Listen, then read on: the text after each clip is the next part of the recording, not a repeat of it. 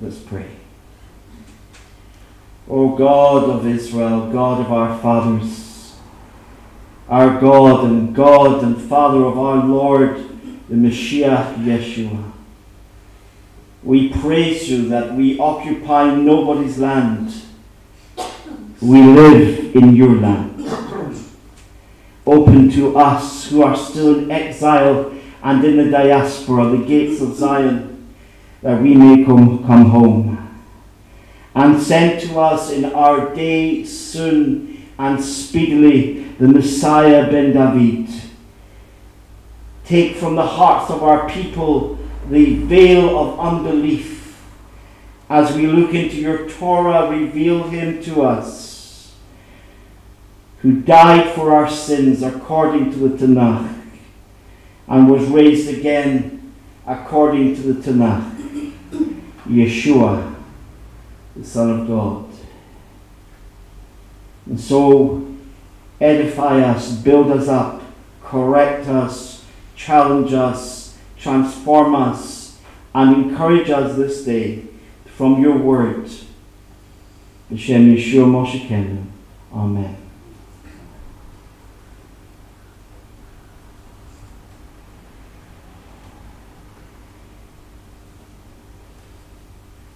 I want to consider with you today an important subject. The subject of how to know the will of God. How to know the will of God. Western ideas of knowing the will of Hashem are usually the shallowest of all.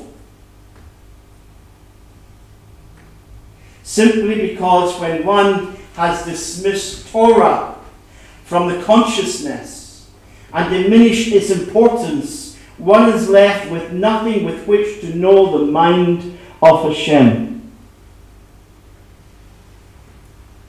Thus people are cast into the bewildering array of super spiritual suggestions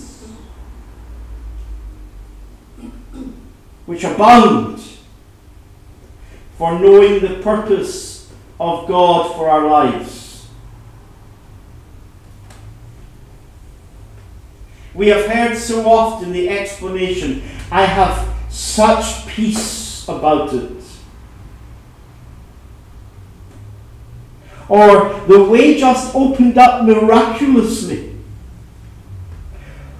Or I feel so certain that the Lord is saying to me, or sometimes just blatantly, the Lord said to me.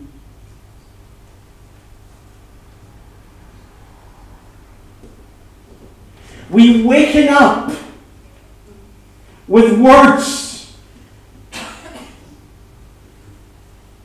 I woke up with a word this week. On Tuesday morning, as it happened, I woke up with a tune and words going through my mind. And I was certain that the words were about Zion and its walls. And this tune was going through my mind. I just couldn't quite locate the words which I had in my mind just as I was waking up. And about an hour later, it suddenly came to me. Leo will appreciate it wasn't Zion at all or Zion's walls. It was somewhere else. And it was a song that hadn't come from Hashem, I can assure you. I get a word. I feel the Lord is saying, I have such peace. And so on. And people launch out into the sea of life, certain that the direction they are taking is from God, even if oftentimes it is directly contrary to the Torah, because they feel it is right. When we diminish Torah from our consciousness and diminish its importance, we are left to judge the will of God by our feelings.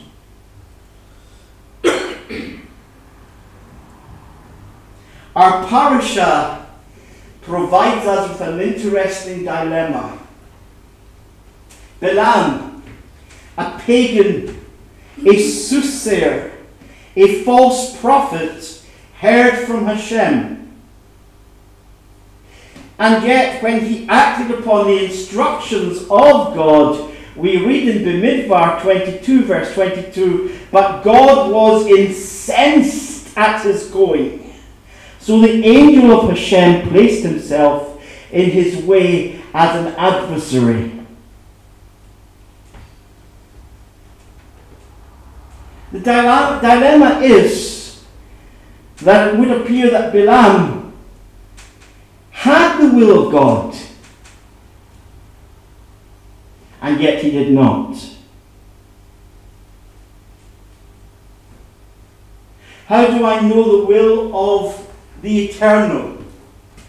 How do I know what it is the question which every serious person asks. It is imperative to our lives, and despite the fact that the events recorded here seem to confuse the situation rather than help, they hold the key which we desire to possess.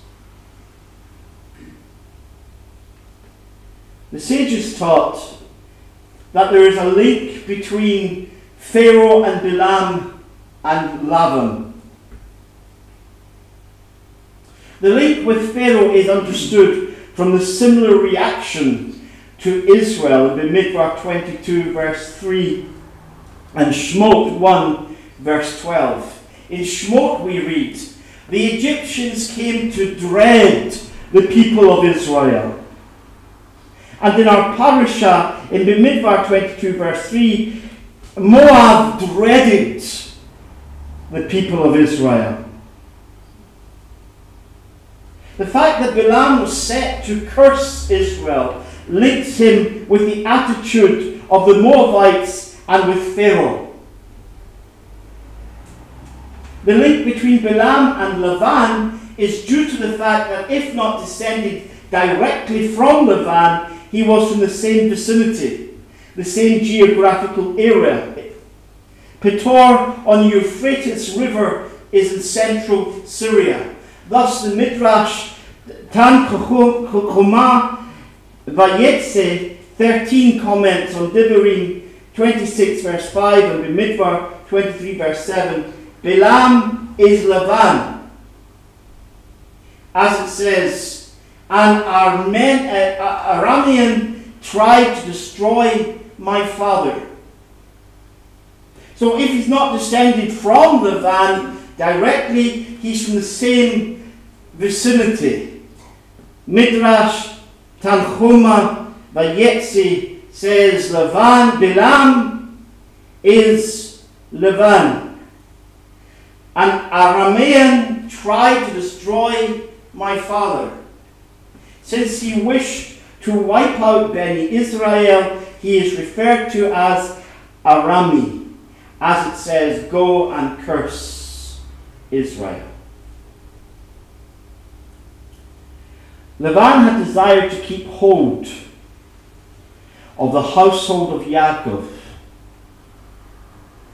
to keep us under his control, and with the passage of time we would have adopted his gods and his customs and thus been cut off from Hashem. You know the story well. 7 years Yaakov served for Rachel, another 7 for Rachel again.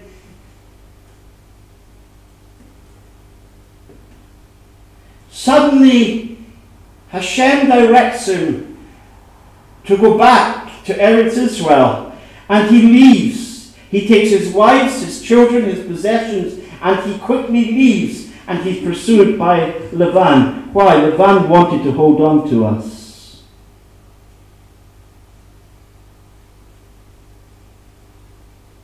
In the process of time, we would have become just like him and his people. We would have worshipped his gods. We would have adopted his customs. And that's why it was imperative that it was time to leave.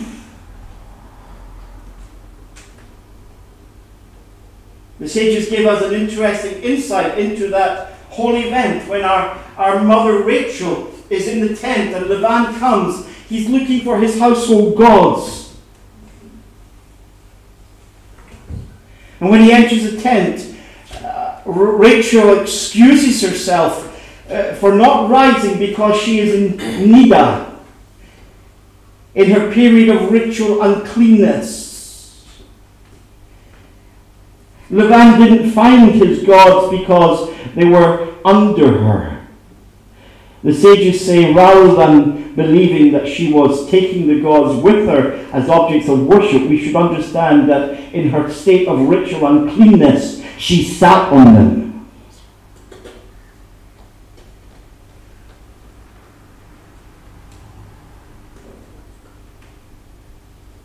Whereas Pharaoh desired first physically and then spiritually to destroy Israel, so did Laban, and so did Balaam. To curse Israel is a transgression of the Torah in Bereshit 12 verse 3, where God says, I will bless those who bless you, but I will curse anyone who curses you, and by you all the families of the earth will be blessed. For any who might argue that this was a personal promise only, we reply that Hashem makes it clear that this is for the nation that would spring from Abraham by repeating the blessing in Bereshit 22 verses 17 to 18. I will most certainly bless you, and I will most certainly increase your descendants to as many as there are stars in the sky or grains of sand on the earth. Your descendants will possess the cities of their enemies, and by your descendants all the nations of the earth will be blessed because you obeyed my order. This time, Hashem specifies that the nations of the earth will bless themselves in Abraham's seed. That is the offspring through Yitzhak, since it is Yitzhak and not Ishmael that his seed is to come from. For Balaam to accept a commission to curse Israel was to act against the revealed will of God, what we term as objective truth. That is truth which cannot be disputed because it is absolute. But let me tell you something about human nature, brothers and sisters. Human nature, whenever it desires to go against truth, will dispute even objective truth in spite of itself. So they come. I have a word from the Lord. Yes, but here's what the Torah says, brother. Oh no, that's not for me. That's for the Jews. No, brother, the word says foreigners. But that's not for today. That's for that day. No, brother. It's talking about when the Messiah is here. Let me tell you, brothers and sisters, guard your hearts. Isn't that what we looked at in the Beit Midrash last time? Guard your hearts. Why? Because when you or I want to go against the will of God, we will do it in spite of objective truth.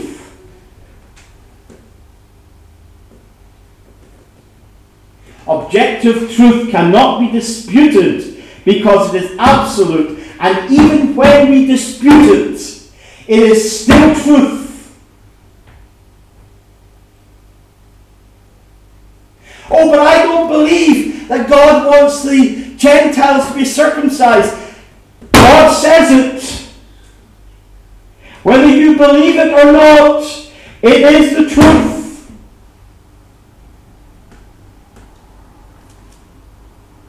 So we begin to see the severity of the dilemma which Balaam had. Because not only did it appear that Hashem directed Balaam to go with the men from Moab, but that he directed him in the full knowledge that he was going to act contrary to the Torah. You get the dilemma? The dilemma is this. We are saying the will of God is the Torah. And yet here we have a man who is told by Hashem to go contrary to the will of God in the Torah. So might not Balaam have had a cause to protest, as many do today, that it was the will of Hashem that he acted contrary to the Torah? Many do it today. Yes, I know, said one pastor to me, I know that Christmas is pagan, I know. But whenever you hear that little word but from the mouth of someone who's agreeing with the Torah, remember this: goats but. But I minister to Gentiles. What, Gentiles can't understand the truth?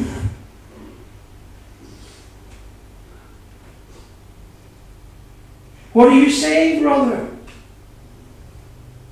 Gentiles are intellectually inferior. They can't understand God's truth. Is that what you're saying?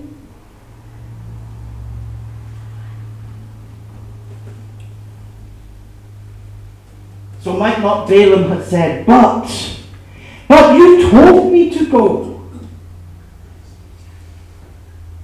Let me direct your attention to Devarim, chapter 13, verses 1 to 3.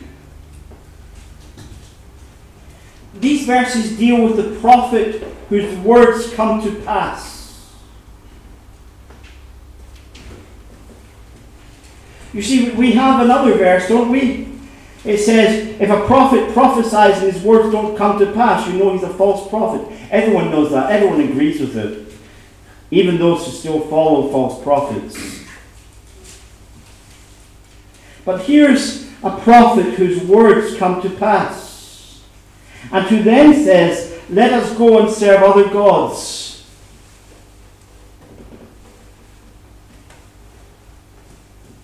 The relevance is surely clear.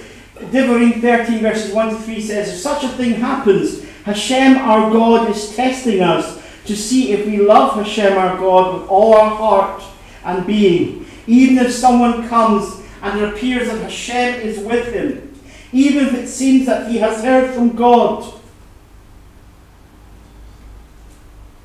even if it seems that he has heard from God, if his message is contrary to what the Torah teaches, Hashem says you are not to listen to what that prophet or dreamer says. I was thinking about dreams this morning. I'm not a scientist and I'm not skilled in the matter of dreams, but we're told that the dreams we remember are the dreams that come just before we waken up. So who knows what dreams we've been having during the night? But the dreams we remember, the ones that come to us, the words we get when we're waking up.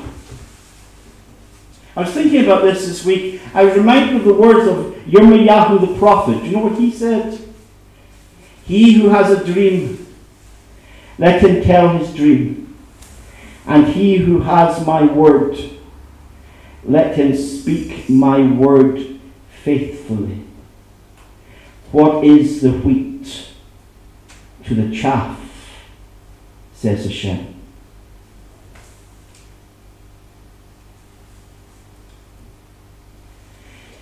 People in certain circles band these sort of statements about as though they're a sign of great spirituality. Oh,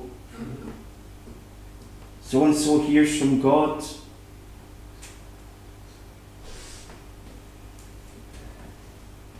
Like your chess player. Oh yes, so-and-so, very spiritual.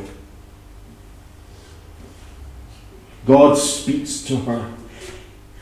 He gets words from God. Do you know what all that's about, brothers and sisters? You know what Yirmiyahu the prophet says it's about? He says it's about wheat and chaff. It's about spiritual immaturity. Because spiritual maturity is the Word of God. That's what God says. Spiritual maturity is the Word of God. Give me a man or a woman any day who knows the Scriptures, and that person tops the greatest dreamer of dreams. What is my word to the chaff?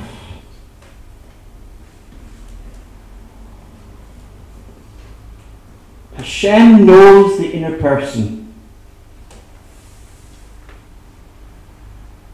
He knows the desires which we hold within us. Many of the dreams which people have are sourced in their inner person, in the desires which they have within them. Balaam's desire was not godly. He was not a righteous man. Forget about when he says what Hashem, my God, says. Even though he heard from Hashem, Hashem was testing his heart in the full knowledge that Balaam longed. He longed to go with these men. Because in Bamidbar 22 verse 12, Hashem had specifically forbidden him to go or to curse Israel. But he longed to curse Israel. We know from Bamidbar 31 verse 16 that although he was unable to curse us, he gave advice to the king of Moab as to how he might still achieve our destruction.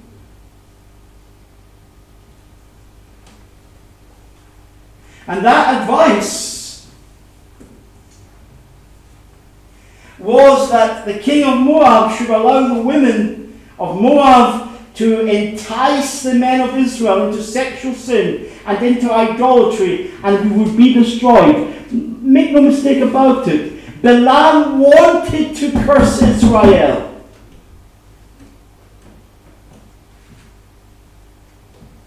Hashem allowed him to have his heart's desire go with them. On you go. On you go. I've told you before, I've forbidden you to go. I've forbidden you to curse Israel. You're going to act against my Torah. That's what you want. On you go. He could have refused. Balaam could have said that this is against what Hashem had said previously. He did not. He took the opportunity to go. The Midrash Lechach Tov says that God was incensed by his eagerness to go.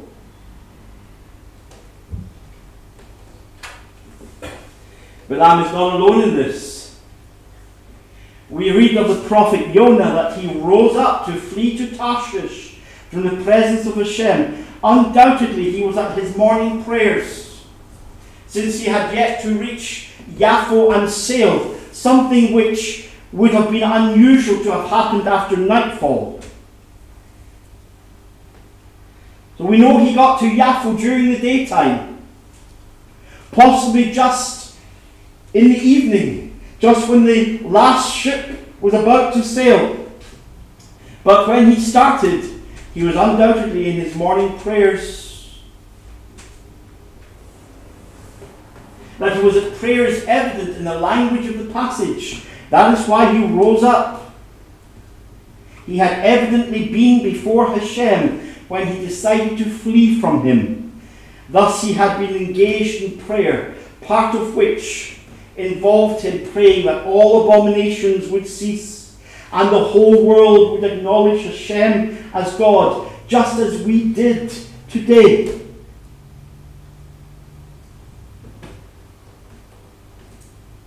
Never ceases to amaze me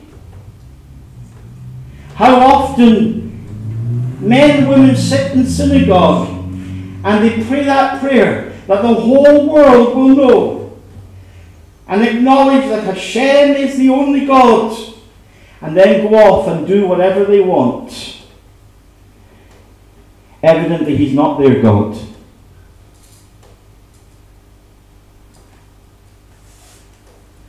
When Hashem commissioned him to go to Nineveh and deliver his message, Jonah was not keen to do so. He tells us later that this was because he knew that when Nineveh repented, Hashem would have mercy on the city. He made his way to Yaffo, and it seems that he did so just in time, because there was a ship casting off, ready to sail to Tarshish when he arrived. And what is more, the Hebrew of the prophecy simply says that he paid her price. So everything just worked out as it should have for him.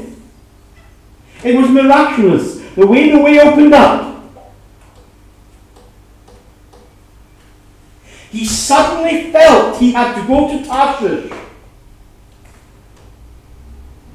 In spite of the word of God, he felt in his heart he had to go to Tarshish. And when he got there, lo and behold, there's a ship in the process of leaving, just exactly to the place he wants to go. How often have we heard people talk like that?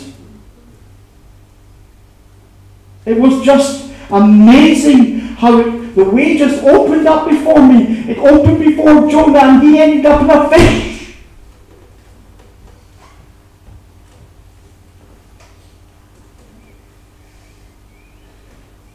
There were no obstacles, no delays. Everything just opened up for him. And he went to the very place that he intended to go in the first instance. Yet he was running from God. Hashem sometimes lets us go.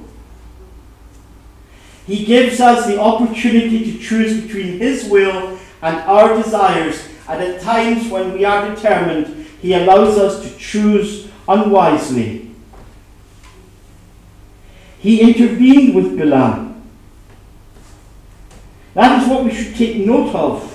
When the prophet chose his heart's desire to curse Israel, Hashem opposed him. Despite the apparent endorsement at the beginning, Hashem set himself against the erroneous route that this false prophet had started upon, and he did so vigorously, until at last Balaam had to acknowledge that he was at odds with God.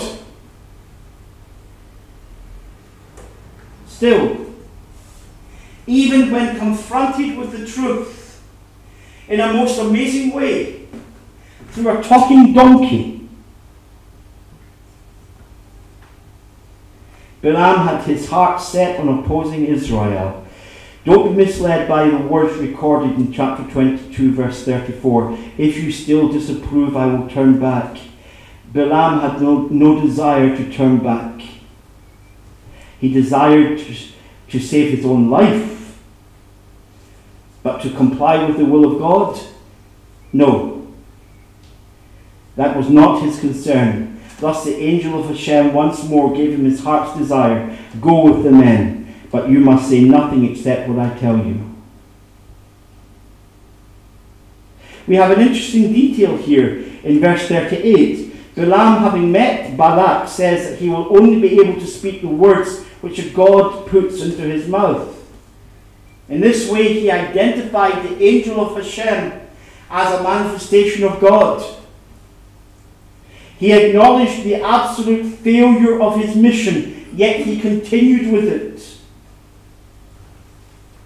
And this exposes the true nature of his character and attitude towards Hashem. Brothers and sisters, let's just cut to the chase.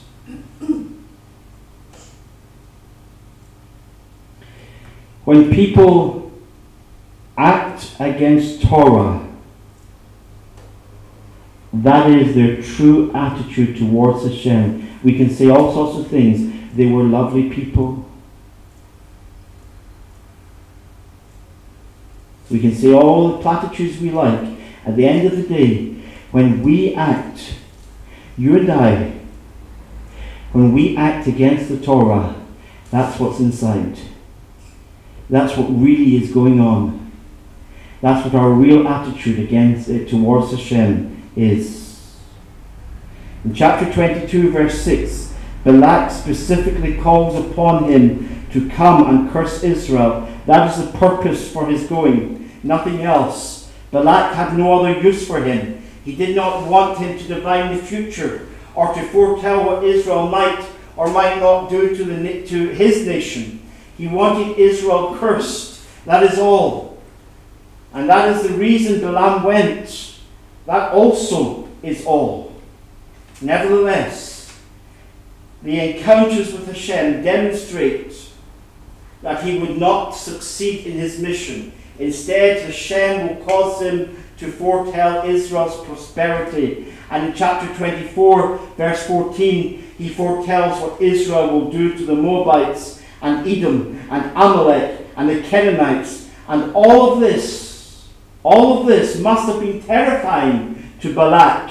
Yet despite the failure of his mission, Balaam carried on against God. Hashem allows men to work against him. And he uses their work against him to achieve his purposes for this world. That's why we can smile. We can smile when Mr. I am a dinner jacket rants against Israel. We can smile when David Cameron is against Israel. We can smile when Barack Hussein Obama rants against Israel. We can smile because they're just doing the work of God. Or they don't think so, but they are. There is only one guide as to the will of God in our lives, and that is the Torah. The Spirit which motivates us to carry on regardless in our own path and with our own agenda is the spirit of Torah-lessness. Let me explain how serious this is in closing. Revelation 12 verses 10 to 13 has an astounding statement about the ancient serpent, the adversary. We read there, now hath come God's victory and power and kingship and the authority of his Mashiach, because the accuser of our brothers, who accuses them day and night before God, has been thrown out. They defeated him because of the Lamb's blood and because of the message of their witness. I want you to take notice of that little phrase for a moment, the message of their witness. It's not the message of their witness.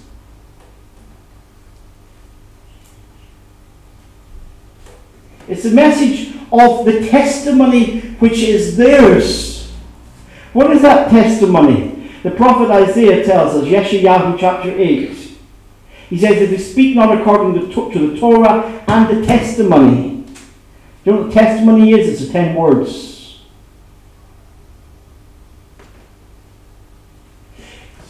The testimony was written on those 2 tablets of stone and placed in the ark of the testimony. They overcame him. They defeated him because of the Lamb's blood and because of the message of their testimony. Even when facing death, they did not cling to life. Therefore, rejoice, heaven, and you who live there. But woe to you, land and sea, for the adversary has come down to you, and he is very angry. Why? Why is Satan so very angry in this world today? Because, the scripture says, because he knows that his time is short.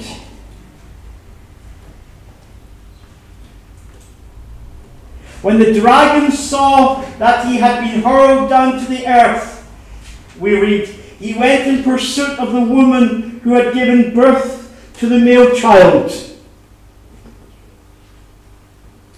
We don't have time to expound that passage in Revelation 12 today. So look at it for yourself. But for the moment, accept what I'm going to tell you. Then check it out for yourself. As with everything I ever tell you, check it out for yourself with the Bible, the Word of God. The woman is Israel.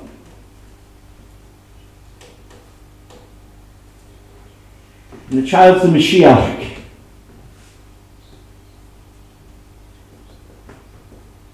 When the dragon saw that he had been hurled down to the earth, he went in pursuit of the woman who had given birth to the male child.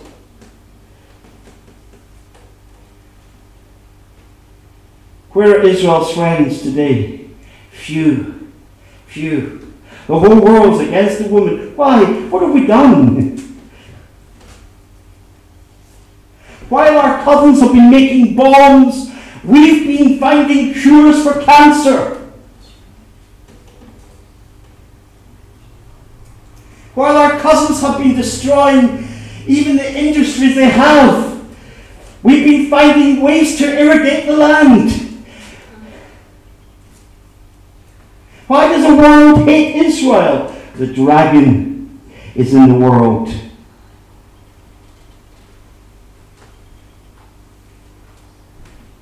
This is an astonishing passage. It records the defeat of the enemy through the blood of the Lamb, the Mashiach, and through the power of the Torah. But his defeat is brought about by the faithfulness of those who will not yield to him. So he is cast out from the heavenlies to work havoc on the earth, and immediately he goes after the woman Israel who gave birth to the Mashiach, but Hashem delivers her. Note the statement, he is very angry because his time, he knows that his time is short. Baruch Hashem. Let me give you counsel, every one of you. Never take it upon yourself to speak ill of Hasatan. Don't ever be tempted to take him on or to disrespect him. Even the archangel, disputing with him over the body of Moshe, said, Hashem rebuke you. Let Hashem rebuke him. But let me tell you, brothers and sisters, let our hearts dance within us that he is defeated. His time is short. He is a defeated enemy, but he is defeated through the power of Mashiach's blood. And yet, he will continue with his mission to destroy Israel, even though he knows that his time is short, even though he knows that he won't succeed. This is the spirit which refuses the will of God in favor of our own agenda. Get a hold of that, brothers and sisters. Because each one of us at times in our lives has thoughts and emotions which are against the Torah. And sometimes we are tempted to act upon them against the Torah. So get a hold of this truth. Get it in your heart today. Whenever your heart tells you to do something which is against the Torah, understand this: the spirit that is motivating you, the spirit that is speaking to you, the spirit that is giving you imaginary words, is the spirit of the dragon. Torahlessness. It's a spirit which refuses the will of God in favour of our own agenda and desires, and Hashem allows men to have it to their own destruction. So let us examine our lives. Let us refuse our own desires, no matter how much we might be tempted to excuse them. Let us be like those who cling to God and not to the lie. Then we shall know the will of God, and we also shall see the defeat of the serpent. B'Shem Yeshua. Amen.